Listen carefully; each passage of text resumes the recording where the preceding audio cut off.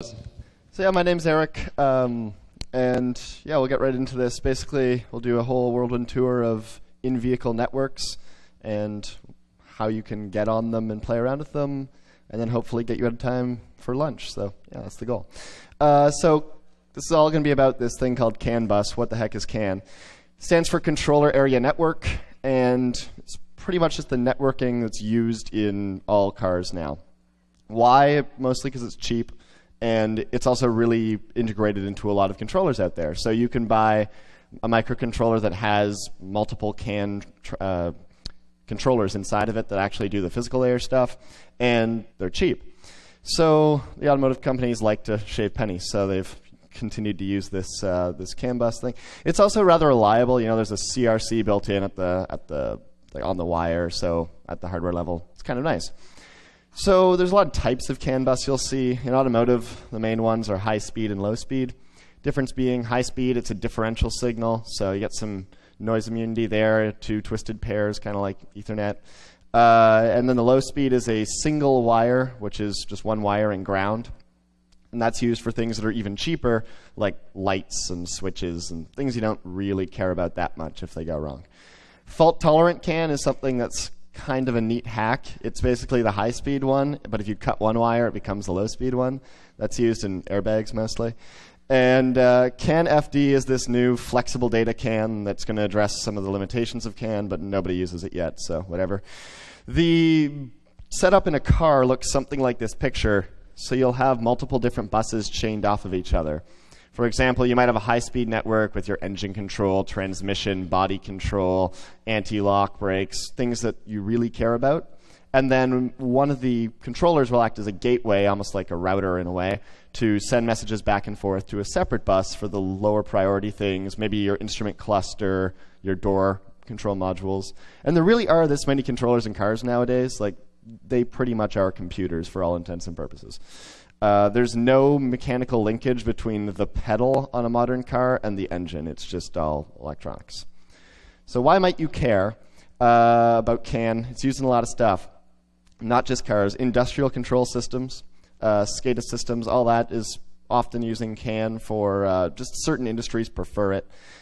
Pretty much every car, like I said. And also, apparently planes use it. So, I mean, if you wanted to, you know, get on a 777 and plug into something under the seat, maybe maybe you'll find something. I wouldn't recommend it though.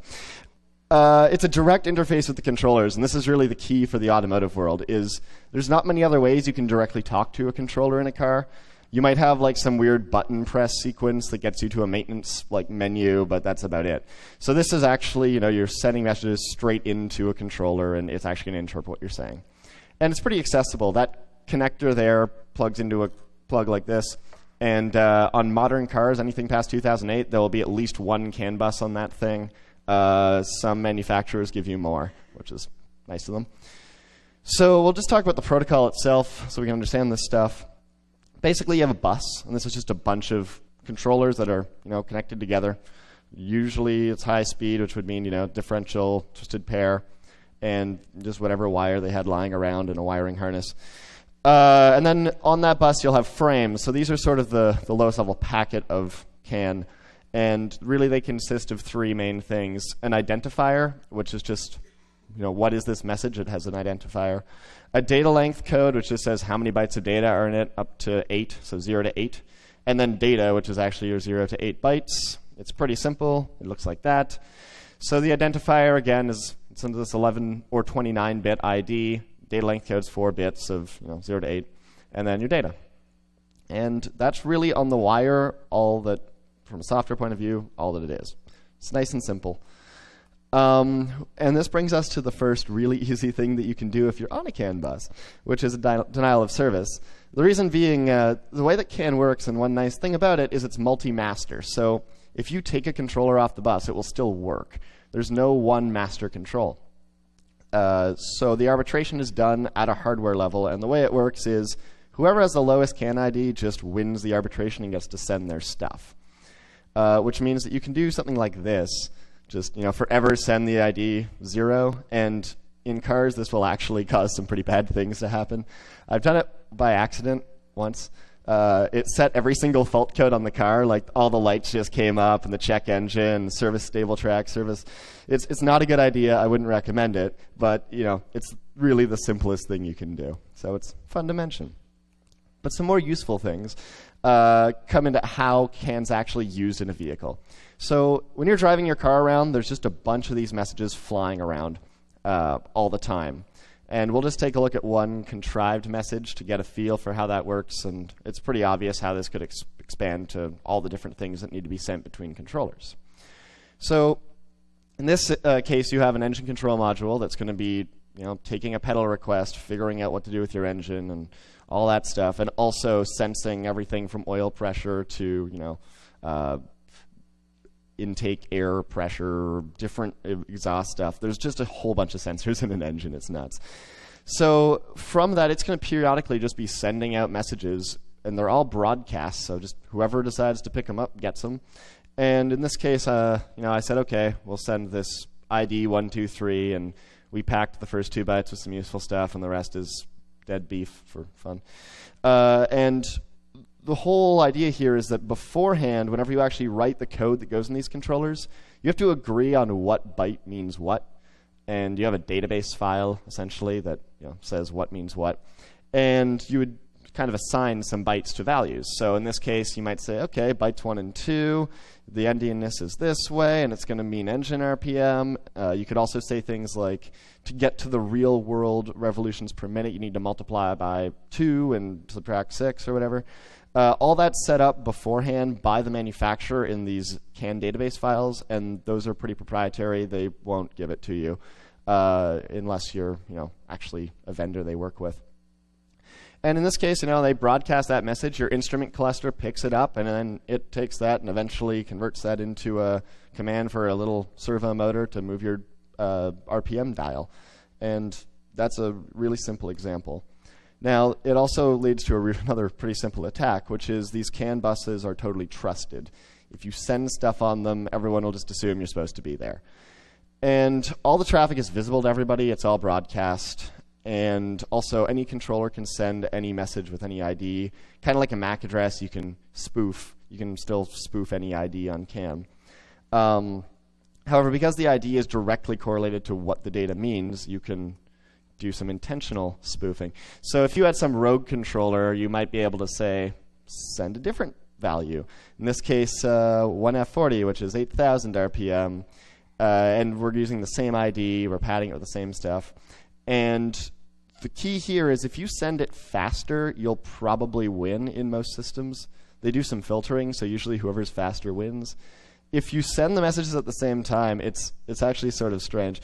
Whatever for every bit in the message, if there's a 0, the 0 always wins. So that's just how at an electrical level it works. So you can inject stuff, and if you have more zeros, then you're the winner.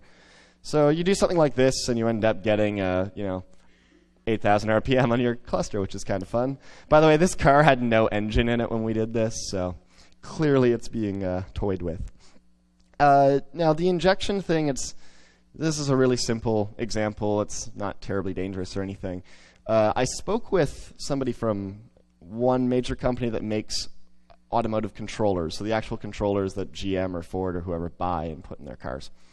And we were talking about this injection thing, and he goes, yeah, don't tell people to do that, because it actually is possible to destroy your engine by just injecting the wrong stuff, which I still haven't seen or believed, but the guy from the company that makes the engine controller said that, so I take his word for it. So yeah, that's kind of dangerous. Obviously, you can change, if one component is expecting an air pressure from something else and you fake that out, you might be able to just stall the engine completely. There's so many different things you can do once you're modifying these values, which is why the injection thing is kind of dangerous. So we've talked about 2 simple things you can do, but how do we actually connect to this system? You'll need some hardware and software. Hardware because MacBook Pros don't have a CAN bus port on them, so you'll need something to go to CAN. And in this case, most of them are USB to CAN, some are Ethernet to CAN, or even some ancient RS-232 to CAN, which don't do that because RS-232 can't even do the full bit rate that CAN needs to work, so those are terrible. And then you'll need some software, obviously, to do the send and receive and to encode and decode data in a way that makes sense. And you stick these things together and you sort of get some toolkits that let you talk to cars. Hardware, I did the sort of Yelp-style breakdown of hardware. Vector and Cavassar, for example, they're like the ones that target the automotive OEMs. You're looking at a lot of money, probably more than you'd want to spend unless you were doing this, for some serious commercial reason. The next level down, you're looking at Peak or Grid Connect. It's literally the same tool with a different sticker on it, or the Ecom cable. These are in the like couple $100 range. Going down one more, you have the open source stuff. So there's the Goodthopter and the Obduino. These are both open source designs that are based on the one microchip SPI to CAN chip that they have. The problem with these is you can't actually buy them. You have to have a board printed and then get it and then buy all the components and then solder it together yourself.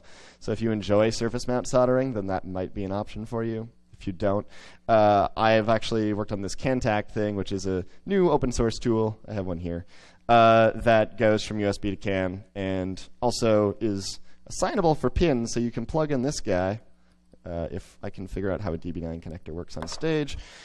And you plug straight into a car, and you can get stuff right out of it. It's kind of fun.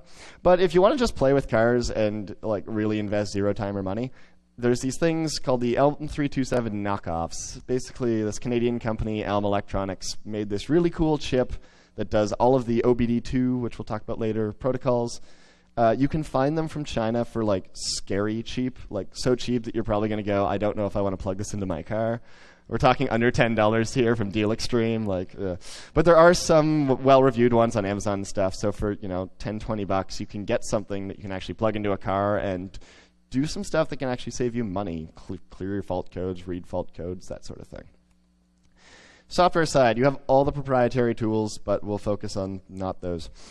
So the main ones that are on Linux, I guess, are Socket CAN, this CAN utils package, and vCAN. Socket CAN is, actually all of this is sort of now part of the Linux kernel and some kind of user space tools that let you work with it. Wireshark actually has support for CAN, which most people don't know, but it does. So you can do all the PCAP goodness, and we can show that. And this Canard tool, I wanted to write a tool that made it easy to do stuff from Python. I wanted a pun that involved CAN and something else, but Vector has already stolen most of the puns. So I was left with the French word, I guess. So yeah.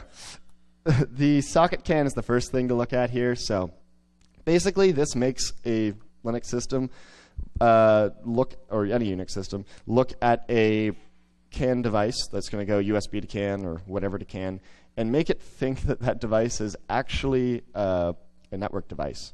And at this point, you can use the standard socket API and everything you'd expect with a normal network device. You can actually have raw CAN sockets. And yeah, it's one of those things that people have played around with sockets a lot, have never seen, but it's there.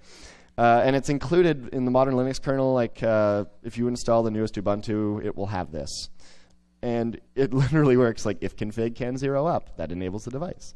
Then there are the CAN utils package. If you're on Ubuntu, apt-get install CAN utils. And that gets you these things like CAN send, which is a really simple way to send a message. CAN dump, which will just dump all the traffic to you in different formats or to a file.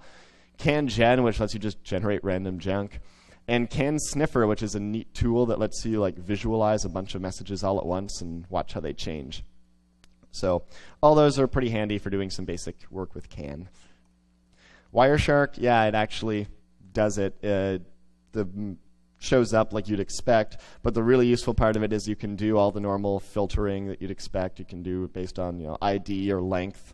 If you're using a protocol that we won't talk about because it's not used in cars, but one called CANopen, it actually has filters for CANopen, much like it has filters for HTTP or something. And you can just save the whole thing to a PCAP file, send it to people, whatever you want to do. So Wireshark's actually, in some ways, a better tool than most of the proprietary tools that do this, even though it was never built to do CAN. So it's fun. And then there's the one that I wrote. So this is Canard Python toolkit for CAN. 4 main goals. One is to sort of abstract away the hardware so you can plug in, this or a vector tool or whatever you want, and it doesn't matter. It'll just work. Protocol implementation, so we'll talk about the protocols at the end here. Basically getting those done for you so you don't need to reinvent the wheel every time you want to send a OBD clear fault code request. Ease of automation, so it's Python. You can script it to do stuff and hook it into all sorts of other things. You want a web server that's going to talk to your car, sure, whatever. Python's good for that. And sharing of information. The idea being if you write a script in Python that can work with different hardware, it should be easy for you to send that to somebody and they can then use that maybe with different hardware but on the same car. So hardware abstraction, really simple. Basically, a hardware device that talks CAN is just a class. And it's got 4 methods. You start it, you can stop it, you can send a message or receive a message. So really simple example, we create a socket CAN device with the name CAN0. So we'll have already plugged in and loaded the driver for that, and we'll have a CAN0 device. Start the device. We'll create a CAN frame. In this case, we want to have ID 100, data length 8, and just 1 through 8. It's a useless frame. Then we'll send it. That's pretty simple. And then we'll receive a frame, and that's actually a blocking receive there, so it's going to wait for it to get any frame back, and then it will stop. Really simple, but those 4 functions are really all a hardware device actually needs to do. So that's the basics. So from this, we can go back to the denial of service attack and do it in real code that actually works in one slide, which is nice. So we import some stuff. Cool. We create a device. In this case, because socket CAN is meant to be really generic, it doesn't have support for some of the more advanced features that you'd expect to find on a CAN controller, like hardware level filtering or acting in silent mode where it won't acknowledge anything. It'll just listen passively. So because of that, I created a different class for this CANTAC device, even though it works with socket CAN. You can just choose which one you want to use. So we create that. We start it. Cool. Then we create our payload frame, which literally is just zeros. It's got an ID of 0. It's got 8 zeros. It's just a bunch of zeros. And then while true, send it. And your car will have check engine lights and probably different things dinging and all sorts of bad stuff. Don't do this, by the way. I don't recommend it. But since breaking your car is only so much fun, we should probably talk about useful things you can do and how you can actually fix it if you did not take my advice and ran that code. So there's 2 main diagnostics protocols used in cars today. One is OBD2, one's Unified Diagnostic Services. OBD2 is actually a subset of Unified Diagnostic Services, but they're kind of separate. OBD2 comes from these folks at the California Air Resources Board. The whole reason it exists is because they wanted to be able to smog engines and kick cars off the road for polluting too much. That is the whole purpose of it. So don't expect to get too much useful information that's not about engines out of it.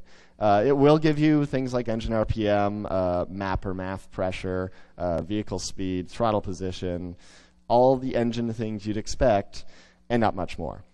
The useful parts for you if you own a car is you can read and clear fault codes. It's a little limited in what you can read and clear, and you end up getting sort of a 16 or 2-byte code, and then you go on Google and try to figure out what that means. But I have had cases where someone's got a car that's not working, and we run that, and it says, oh, your mass airflow sensor needs to be replaced. So we just plug in a new one, and it works and save them $1,000. And then clearing the fault code is kind of nice if you have that annoying check engine light that will never turn off. I'm sure some people here have a car that has that light. It's stuck on. Maybe you've put electrical tape over top of the dashboard so that it won't shine in your face at night.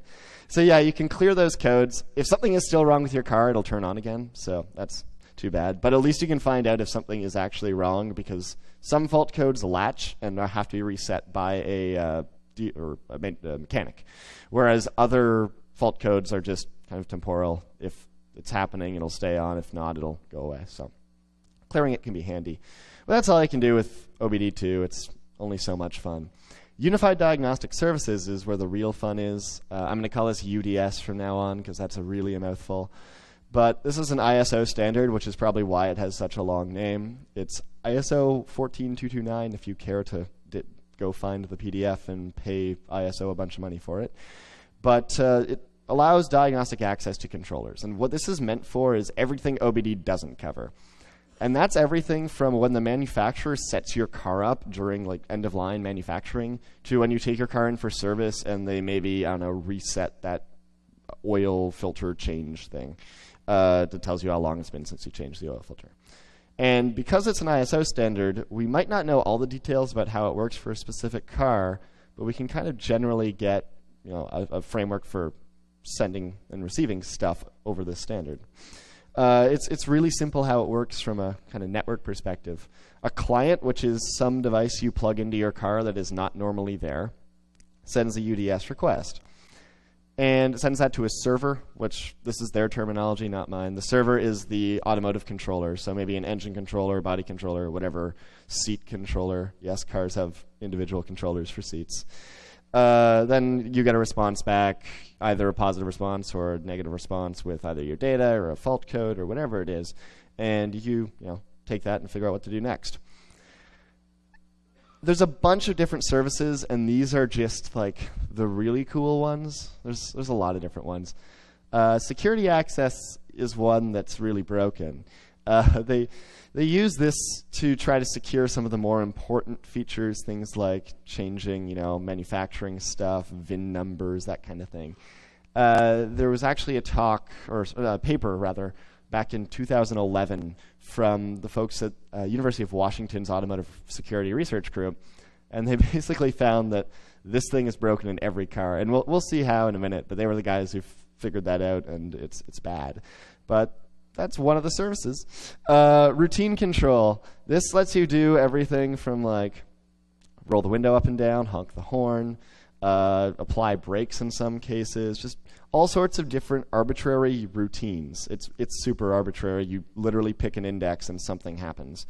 I've been told that this, well, I've never seen it, but someone was daring me to do this on an airbag controller and like try every routine.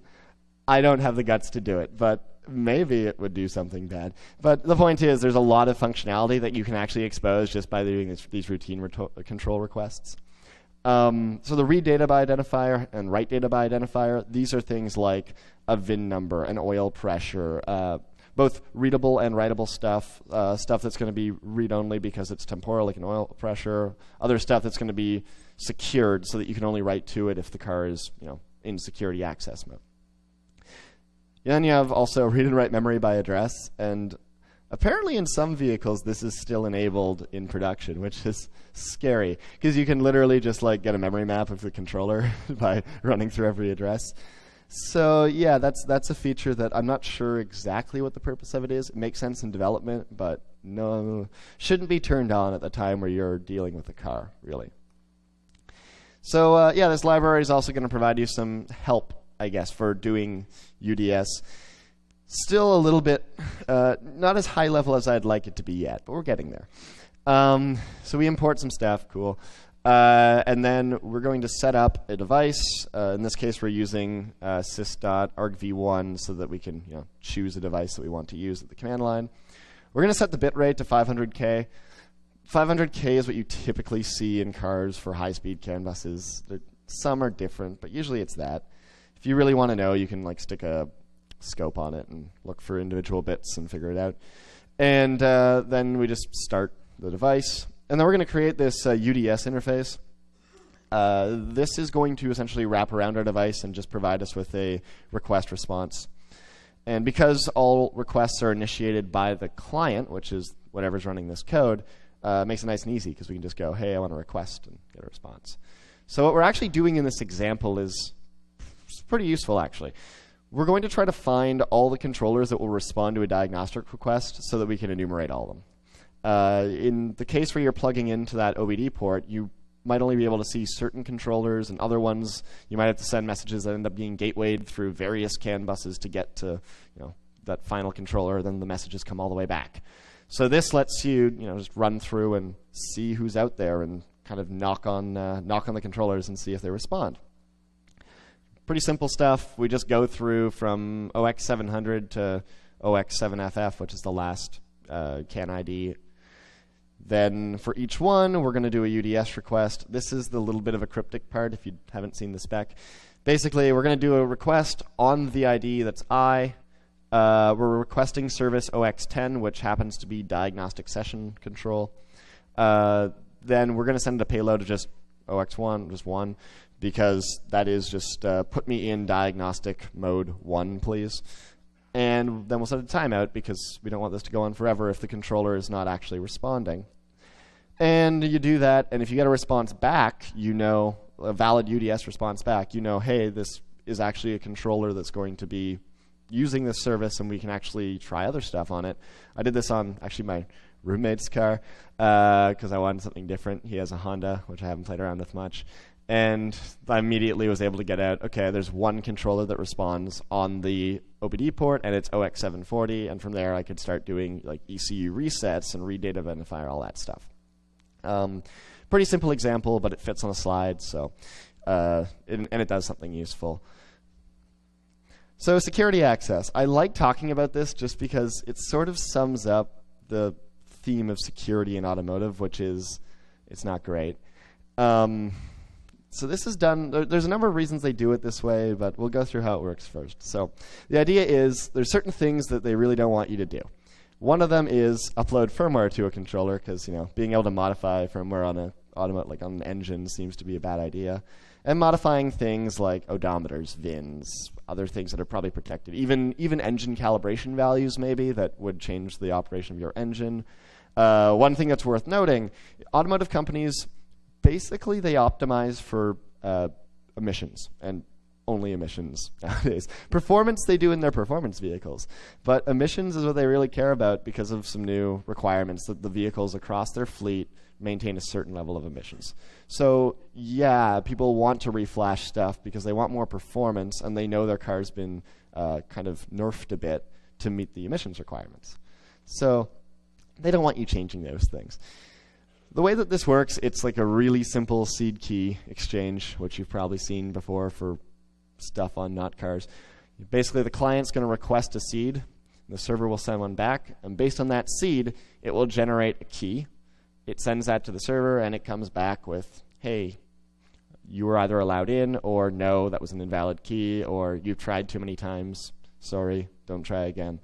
Doesn't look so bad at first, but the problem is that the seed is fixed for that controller. And so that's the first kind of red flag, and that means that the key is also fixed. Now, the reason that they do this is because, or the reason that they say they do this is because they can't generate good random numbers on the controllers, which is, I guess, fair. I mean, there's probably other stuff they could have done, but that's their rationale. But this in itself is even going to be like just a pain if you don't have access to the controller, or if you can't dump memory. The real problem is that they're only 16 bits long, so you can brute force the key space in not that long. It ends up being that you get locked out after a few tries, but you can just reset the controller and continue trying because they don't have any non-volatile storage for that type of thing. They have some controllers have a delay from the time where you turn the controller on to when you can start requesting this, which actually, if you read the guidelines, like that's the recommended thing to do, is just wait 1 second to prevent brute forcing. But with 16 bits, you can still do it in like a matter of days if you want to take over a specific controller. So it's not great. And then this is why it's a little broken, but the really bad part is in some cases there's been like DLL files that come with upgrade tools from people like Ford, specifically Ford, that end up containing code that actually just generates the key given a seed. So, I mean, you only need it once. There's only one algorithm in there, so once you have that, you're pretty much good to go. So people have been able to extract those types of things. So that's also bad. So the whole idea with this diagnostic stuff, and we have a little bit of tools to talk to it now, is we can fuzz. We can do this automated controller discovery thing by just hammering all the different IDs. That's a start.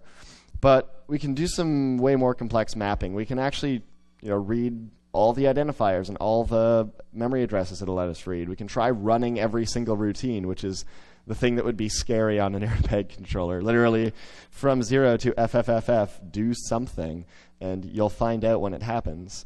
We could also get the memory permission, so we can try writing and see if it fails, and if it does, we know, okay, that's only readable.